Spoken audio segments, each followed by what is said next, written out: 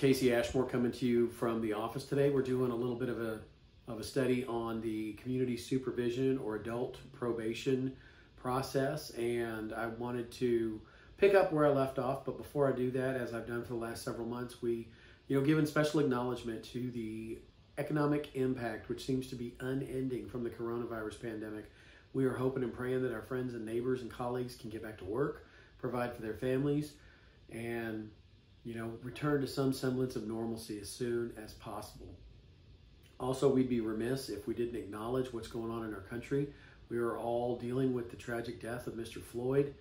I am praying for healing and unity for our nation and some light so that we can live up to the motto of our great nation, e pluribus unum, out of many, we are one.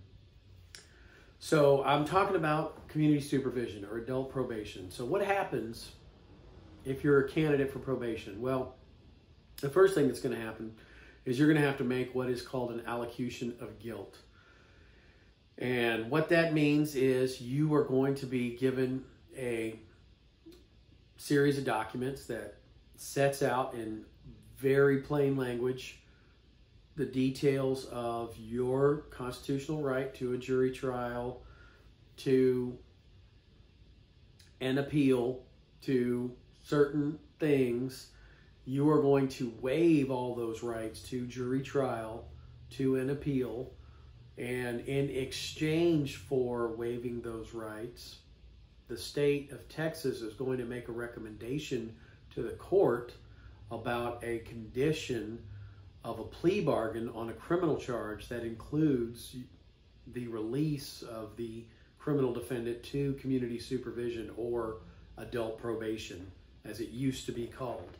But before that happens, the defendant, the person charged with a crime, has to make an allocution of guilt, which means they have to make an admission to the court that they are guilty and that they are pleading guilty for no other reason but for the fact that they are guilty, and essentially ask the court to accept the plea offer. The state will put on a short summation of the nature of the offense, and the judge then has the right to accept or reject the plea offer. Now, majority of the time, the judge will accept the plea offer and place the defendant on community supervision or probation. What happens after that is the defendant's thumbprint is collected. They are remanded to the custody of the community supervision department, and they start reporting. And I'm going to go through that in a little bit more detail in the next video series. I hope none of you are ever charged with a crime. These video series are out there because this happens from time to time to a friend, a neighbor, a loved one, and I want to put as much information as I can to help friends, neighbors, colleagues, potential clients answer the questions they need, and also to make sure that social media is used as a force for good, certainly in my universe, in my sphere of influence. So please like, subscribe, and share. I hope you find these videos informational, uplifting, and helpful. That is what they are intended to be. Leave me a question or comment. I'd be happy to reply. I love replying to it.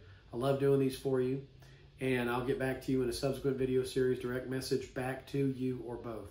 More on community supervision or the adult probation process coming to you from the studio next. Thanks.